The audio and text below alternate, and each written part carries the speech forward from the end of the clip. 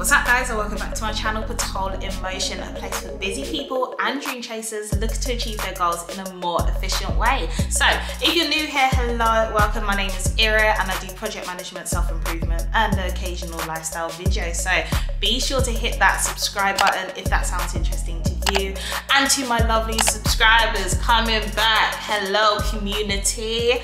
Good to have you, and let's get straight into this video. So guys, usually in my videos I come with that positivity, letting you know how enthusiastic about project management I am, and you guys should be too, and all of that, but we ain't doing that today. This week in particular, I just feel like life has been very, very, very annoying. There's just been things going wrong in my project and just even in my personal life as well. So I just haven't been in the best mood when certain things happen at work or on my project, and I'm just like, this is very annoying. It just reminds me that actually there are a lot of annoying things about project management. So that is what I'm going to be talking about in this video. I'm sorry guys, I'm not coming with that positive tip.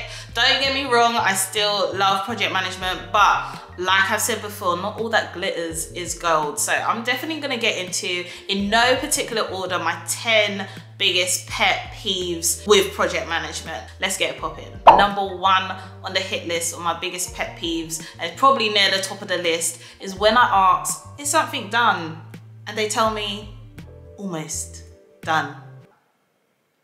So you mean no, it's not done? This is a big thing guys. Like, the definition of done is usually set at the beginning of the project. Everyone knows for something to be done, this is what it means. So when I'm asking a question like, is it done? And you're telling me maybe, kind of, somewhat.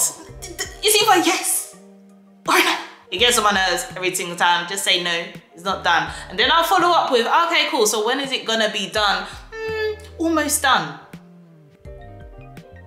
Number two is when members of my project team ask me for information which I have already put into a deck for everybody and given access to. Like, you know where this information is, but as a project manager, because you're the key point of contact, or just the point of contact on the project, everyone just feels the need to ask you these little bits of information, which I'm not lying, we go through every single week in the deck. It's in the deck, you know where the deck is, go look in the deck. How about that? Number three is when someone in your team comes to you to tell you that something has been fixed, this one thing that's been fixed, they found the solution and you're all happy, but then they come and say, but that fix broke 2 other things. Well, then it wasn't the right fix, was it then, love? It's a game of whack-a-mole with a lot of things, especially in like hardware development, software development, but like, if your solution for one problem creates 2 more problems, then listen, my problems are many. I know you're just adding to them. I've had enough. Number 4 is when I make schedules that are urgent. I've been told they're urgent schedules. We need to have a view of what this may look like. I hate the word may, guys. Why do I hate the word may? Because that schedule that may happen will not even get looked at, and chances are 90% of the time is that you're gonna make that schedule, no one's gonna look at it, and it was never even an option on the table. I can already tell you this guys, as a PM, you're going to make a lot of plans, a lot of schedules that will not even see the time of day because you need to provide options. And I hear it, but it's a lot of work, and it was urgent and needed to be done by 12. But at 12:30, you're telling me, sorry, change your direction. It's the nature of the work. At the end of the day, there's a lot of change, but still very annoying. Number 5, oh my days, and this one is outrageous. This one is when the project team try to act like they're not paid to do the work that they're doing. I don't get it. There was one time, I remember back in an old role that I used to be in, I had a network engineer and we were meant to do some work. He was literally ring fenced to the project. Like, it was just me and him delivering this thing. And I said, okay, we need to do this first as a priority, no problem. He said, oh, okay, so what are you gonna give me to do this? Excuse me? How about I don't snitch on you? That's the best I can do. Outrageous behavior. Like, I'm not negotiating with you. I'm not your manager, I'm the project's manager. As for you and your wares, listen, that escalation crazy. It just be coming up, see. I ain't playing no games. Don't mess around with me, because I'm gonna snitch. Number 6, when you check in at the beginning of the day, if this task is gonna be complete, they say yes, then 15 minutes to when the task needs to be complete, they say, I'm so sorry, it's not gonna be complete. Mate, at what point in the day did you know that this wasn't gonna be complete? Because I'm telling you, it wasn't 15 minutes before the deadline. Now I have no opportunity to try and see, all right, cool, what can we move in order to prioritize or move things around so there's no impact. Now you're just stressing me out. Unnecessary. Number 7 is last minute feedback. And guys, beware of this, because there are people in the organization that don't want to see you win.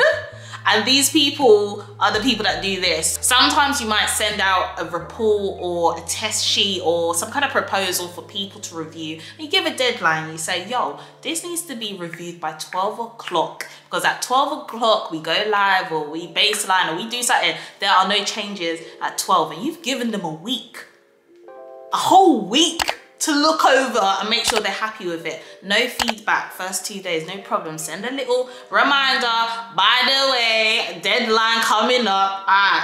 Calm, nothing back, cool. Literally the day before, even the day before, another reminder, because you are a good PM. Right, send that reminder, nothing. 30 minutes before, you know, the deadline, once again, oh, all this feedback's coming in. All this feedback, actually, I don't really agree with this point. Actually, perhaps we should add in this. Excuse me. No, could have said this 2 days ago. It's very annoying. Guys, there are people that don't want to see you win, and that person that sent you that feedback 30 minutes before the deadline, that's that person. Beware of that person. Number 8 is a sad one, guys, and this is when you've been working on your project for 6 months plus, might even be a year, might even be 2 years, and then all of a sudden it gets canned. Excuse me? This has been my life and soul for the last, you know, all this sweating that I've been doing. The only thing that's been keeping me going is knowing that, you know, I'm gonna deliver and it's gonna be a whole happy day, and you can it? Very aggressive. Guys, this is something that many people cannot avoid, but honestly, as a PM, when your baby gets canned after the stress and the headache, it's deep to the soul. Pray it doesn't happen to you. Number 9, oh my gosh, once again, enemies of progress. Highlighting problems with no solution. Usually on a project, my problems are many. I understand there's a lot of issues, fine, that's great. But keep saying this issue, this issue, this issue, this issue. One more. I know, it's on the issue log. We got the mitigations. We're working through what we can do to minimize the impact, you know what I mean? So like, you keep highlighting this without giving me a solution. It's very, very redundant. It's not helping, it's just adding more stress. Go away. I don't want to be around you, you're bad vibes. And then last but not least, guys, and I say this all the time, even when it's not your fault, even when you didn't break it, even though you're not the reason why it's running late, guess whose fault it is? It's yours. Always remember that as a PM, it's always your fault. It is one of the most irritating things about the role. You have to go back and explain why this has happened. And deep down inside, you don't even really understand yourself why it's happened, because I don't understand, Margaret, where we went wrong here, but I'm gonna have to describe it. I'm gonna have to explain it, and it's all coming raining down on my head. Thanks, Marge. Not very nice, but it is what it is. Actually, after getting that off my chest, I actually feel a lot better. So guys, those are my top 10 pet peeves in project management. Like I said, not all that glitters is gold. It's a cold world, it's an irritating world, but deep down inside, I'm saying all of this, you already know that I love project management. So maybe I'll come back with a top 10 things that I love about project management. If you love this video, please give me a big thumbs up, and do drop in the comment section your pet peeves. If you work in project management, or you know, just getting into it, what are those things that you're starting to be like, hey, why are you doing that? drop it down below. Also, if any of these are your pet peeves, let me know in the comments below. I would love to hear from you. I'm gonna shake off all this negativity and go and have a great week ahead. So have a great week, guys, and I'll see you in my next one.